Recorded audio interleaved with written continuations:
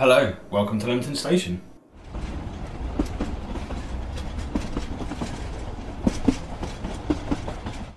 Hello, welcome back. This week we're going to go through fitting my Tortoise point motors, fitting my NCE point decoders and fitting my bus bars. So we'll get straight into it and I'll hand you over to me. As you can see here, I've gone round and glued all of the Tortoise point motors to the board.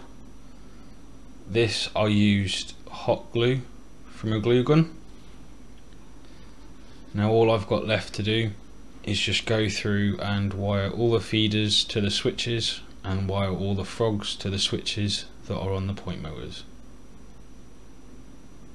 As you can see here, I've gone through and I've now wired all the frogs and the feeders up to the switches on the motors. I have used these little Wago connections that you can get. These came with the previous layout.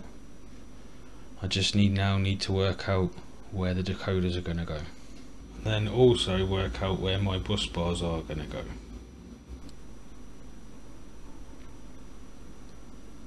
Here, as you can see, I am working out where the decoders are going. Just trying to place them in reasonable places. As you can see, I've put some of them on this 2mm foam board. It's actually how they came off the other layout, so I thought, well, why not carry on doing it? As you can see, just working out where the last one's going to sit, just there I think. So then to get these decoders to stick to this 2mm foam board, I use hot glue, just Rolson stuff. Bought this from B&M. It's just a cheap little glue gun. I get the two little bits. Well, obviously I've cut the foam board previously. I get the little bits of foam board and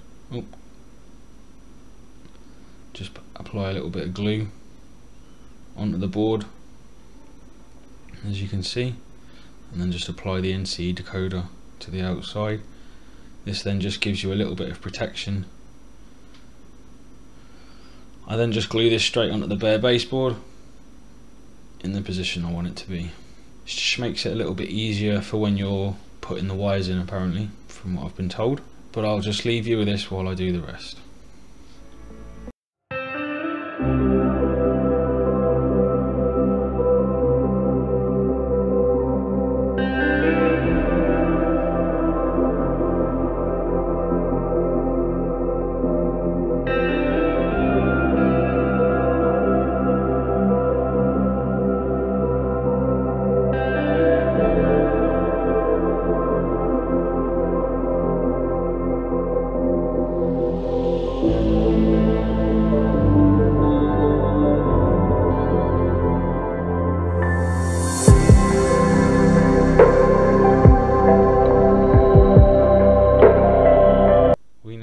All the decoders glued in place, ready for them all to be wired in.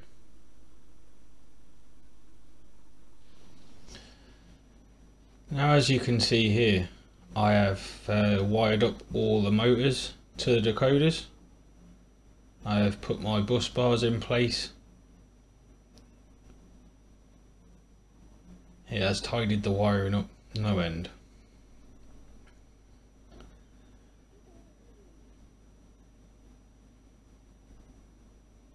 If you look closely, you'll be able to also still see the Wago connectors on the left hand corner of the screen there.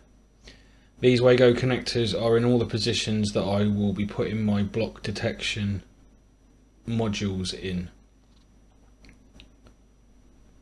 As I said before, those Wago connectors, they just came from the previous layout. They are good for like holding wires together just before you want to put them anywhere. The bus bars I got off Amazon. The NCE decoders I got, as I said before, from the previous layout, as well as the Tortoise point motors. I'll pass back to me on the computer. Well, there we go then. Hopefully you've been able to see how I've wired my motors, my decoders and my bus bars. As you can see, the layout's still on its side behind me. Just got a few little tidying up bits to do and then it'll be coming back down and I'll be working on the next board. So, thank you very much for watching. If you've really enjoyed what you've watched and you want to see more, please hit that subscribe button. If you've got any more comments, anything I've done anything wrong, then please do leave them in the comment section below. Please do give the video a thumbs up, as it helps with YouTube's algorithms, and I'll catch you in the next video. Thanks, bye bye.